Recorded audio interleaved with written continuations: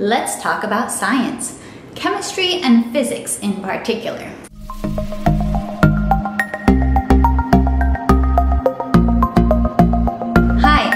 Rachel from 7 in All. I am a second-generation homeschooler and I really like making nerdy curriculum videos here on YouTube. So if you like homeschool chats, nerdy curriculum videos, and all that kind of stuff, definitely stick around, subscribe, leave me some comments down below so we can continue the conversations that I start.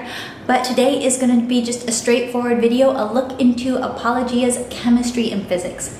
I don't know about you guys, but when I was being homeschooled myself, chemistry and physics was my favorite kind of science. I know that that's not really the normal answer. It's like supposed to be people are really into studying animals and nature study and all that, but I'm just not your animal girl. I loved chemistry and physics, and we're gonna be using this for the second time, this program, for the second time this coming year. I wanna give you a look inside so you know what to expect. All right, these are the two main pieces of the curriculum. This is a little bit unique in that there isn't a teacher's guide. Everything that you need is going to be in here. They give you like answers for the teacher are going to be in the back of the student text, the supply list, answer key. All of that stuff is right in this main textbook. So you don't have a teacher's guide and then a student book to juggle.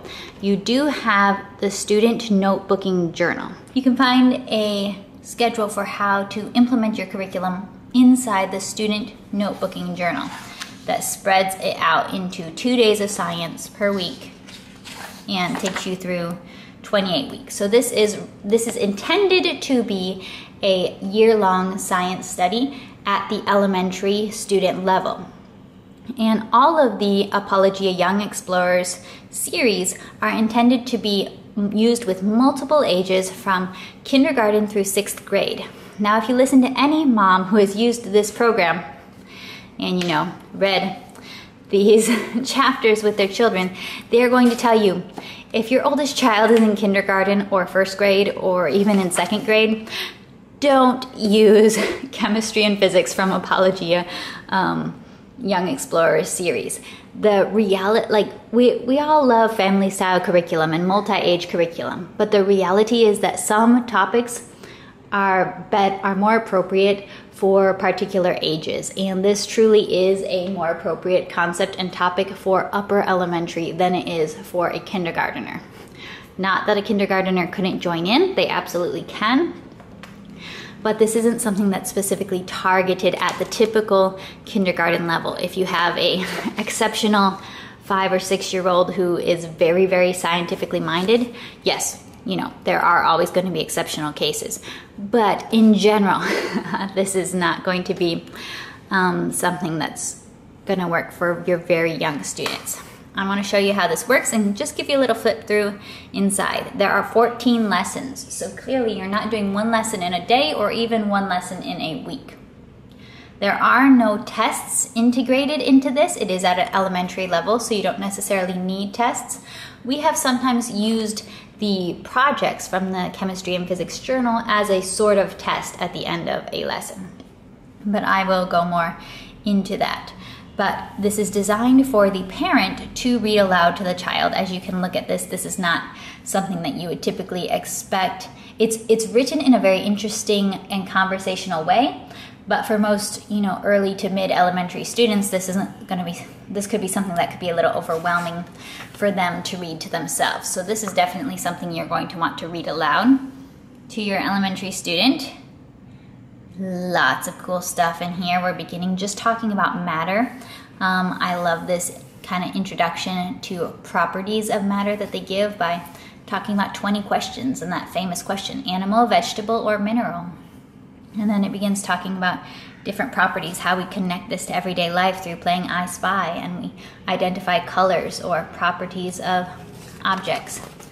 So you will see this is a textbook-based science program, and a lot of homeschoolers will run away the minute they see a textbook-based curriculum of any sort. But I think textbooks get a little bit too bad of a rap, and that's maybe based on their history. But this really doesn't deserve the bad rap. You can see that it is very colorful, it's very interesting, lots of visual images here. We have an image of some kids with different emotions as we look at 2 different loaves of bread and think about the science that went into why has one of them risen and the other has not.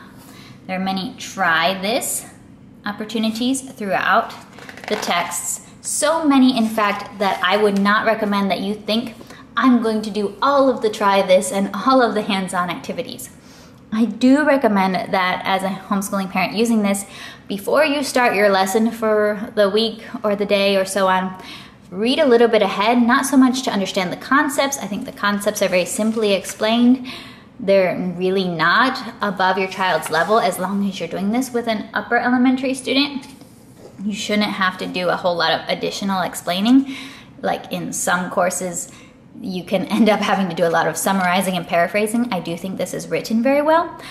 But why you want to look ahead is look at the try this boxes and see which ones do you want to do, which ones will fit your schedule, which ones do you have the supplies for. They do try to use a lot of household supplies. We are not the type of household that has all household supplies on hand at any given day. So that's something I do recommend that you look ahead and check on. At the end of a lesson, they will have a larger project, and this is super fun, of course, lava lamps out of bottles and some basic supplies there. I think when my sister's doing this, I think I'll put in a vote for us to do this project just so that for my little boys, because I think they would get a big kick out of that. And then that's the first lesson. So you can expect that they will continue along like that. As you can see, we have 3 try this opportunities within a 2-page spread. That's why I say you're probably not gonna do every experiment, every extension, activity, conversation, but do try to do some of them, because that really is where the magic of science is, and where kids tend to fall in love with science is when you do take the time, take the opportunity to get hands-on, have kids see reactions in real life. I mean, that's what we tend to remember from our science classes, right? Then the chemistry and physics notebooking journal. There are 2 versions. There's one for younger students, and that's the junior notebooking journal. That's kind of for K through 2nd grade. In reality, and that one has less writing. In reality, I'm not sure that I would, if you had a K through 2nd grade student who's really into doing activities and pages and all that, you could get it. I'm not sure I'd be the first one to necessarily recommend it, because at that level, if you're including a child that's younger like that, they're really just there for the experiments, for the exposure. So this is the true kind of interactive notebooking style of learning. So after you're doing that lesson 1 or during lesson 1, children are having the opportunity to, okay, we're going to notebook. We're going to draw a picture of one key concept and another key concept, and we're going to write, maybe we'll just write a sentence or 2 about it. Maybe we'll write another whole paragraph about it, depending on the level of your children. But you are taking your own notes on the main concepts. One thing I recommend for identifying main concepts, they make it very easy. Let's see if I can find one. They make it very easy to identify important words, because they always bold important words, keywords in the text. They have a really, really good habit of doing that, helping them to stand out through. So here we have isotopes. There is a lot of vocabulary in this text. Your elementary age kids are probably not going to get every single vocabulary word, and I wouldn't necessarily worry about that. But it is great exposure for building this vocabulary. It means later in high school, when they take chemistry and physics, they're not going to be nearly so overwhelmed. So we have ways to play with the vocabulary. These crossword puzzles were actually what we have typically used kind of as our de facto test at the end of every lesson. How well are they able to complete do they know these words well enough that they can complete these little crossword puzzles? It's a low pressure test in that way. There is biblical copy work, because of course this is a very creation focused science study. But there's also some kind of extra fun things, and it's more in the back of the notebook where you see all the super cool little projects. And this is where I think the notebook really shines, is in these pockets and flip books and really cool stuff you get to make. These are my favorites. We all have favorites, right? Tab books, get to cut out, write stuff, conduction, convection. See, there's a lot of words. There's a lot of vocabulary in this. That's one of the reasons I do recommend this more for higher. Ooh, colors within light. So there's all sorts of, see, these are all the pieces, the cutout pieces that will go on different, certain more interactive pages within your notebook. You will notice this notebook is huge. There's a lot in here. Probably not, most people are not going to do nearly all of it, but I would definitely recommend not skipping it because I think there's a lot in here to really take the information off the page and have your child do something with that information, produce something with that information that's really going to be helpful. There are review questions from the different lessons, the what do you remember questions. You could opt to do these orally or have your children write down the answers, and the age of your child is probably going to be part of what helps you make that decision.